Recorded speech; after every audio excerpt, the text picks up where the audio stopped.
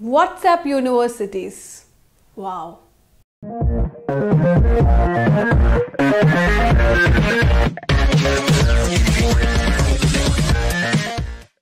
People might not have any interest in learning from real universities or colleges or even from legit online data. But majority of the population loves to believe what they see on WhatsApp, and before thinking or checking it twice, they just want to forward it as fast as possible. The latest addition to this COVID hoax is regarding menstruation and COVID vaccination.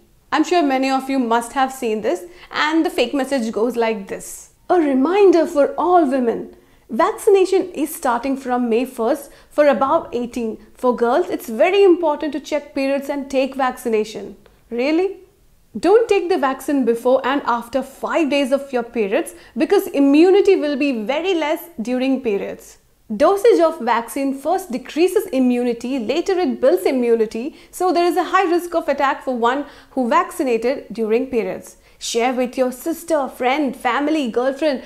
Don't feel shame to share. No, nobody, you should be ashamed to share this information, because this is wrong as F. First of all, let me tell you that for any mass medical campaign such as this COVID vaccination campaign, the government organizations and international legit organizations, they release complete information about the category that could be at risk due to this campaign or due to this particular thing. Hence, we should be going to those websites and checking the data instead of believing in WhatsApp and easily, quickly forwarding it. Well, if you haven't checked that data yet, I will make it easier for you. I have done that and I will show it to you. So this is the authorized and authentic information regarding the contraindications of COVID vaccine released by National Health Mission. So first there is the authorized age group, and then co-administration of vaccine, which means that other vaccines shouldn't be mixed. So there is a rule for that. Contraindications, which means people who should be careful while taking the vaccination. So first 2 points are related to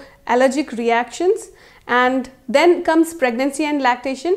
So pregnant and lactating women have not been part of any COVID vaccine clinical trials so far. So we should be really, we should really be paying attention to this sentence.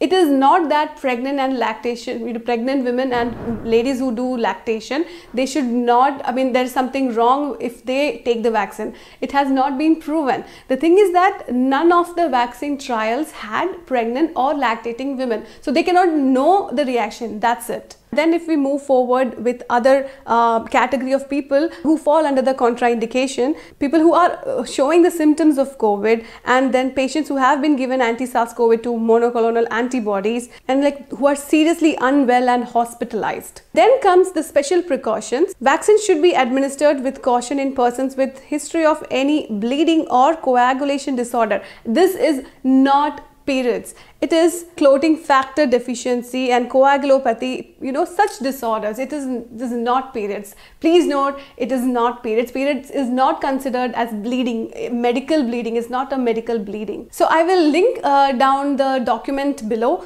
in the description, so that you can actually see, all these things, whole page of contraindications, and none of it mentions anything about periods. And is the menstrual bleeding really a problem? No. Let's see how. Although we may assume that a lot of blood is lost during the period because of what we see on the pads or the tampons or the menstrual cups, what we see, only 35% of the whole discharge is blood. Rest of it is uterus lining and other discharge and tissues, etc. And you will be shocked to know, if you don't know already, that the total amount of blood lost during the whole period, even if your period stays for 7 days, the total number would be, the total amount of blood lost would be something between 40 milliliter to 60 milliliter.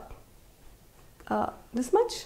Imagine how less is that. So once again, I'm repeating, whatever we see as the total menstrual discharge, the blood consists, the quantity of blood in that is very less. Like I said, 35% or something. And the rest of it is constituted by other things like uterus lining and tissues and discharges. So what I'm implying to say here is that the menstrual bleeding is completely normal and healthy, and it does not have any adverse effect, or it's not related adversely to COVID vaccination. It has nothing to do with immunity. The periods has nothing to do with immunity. And if at all there is any study at some point, if any study comes related to this, we all will be informed through proper channels like legit news websites and news channels or government authorized sites. Having said this, you should also know that there are several fact-checking websites. So whenever you or your family members get a WhatsApp forward, any forward, no matter how believable it looks, you should do a fact checking.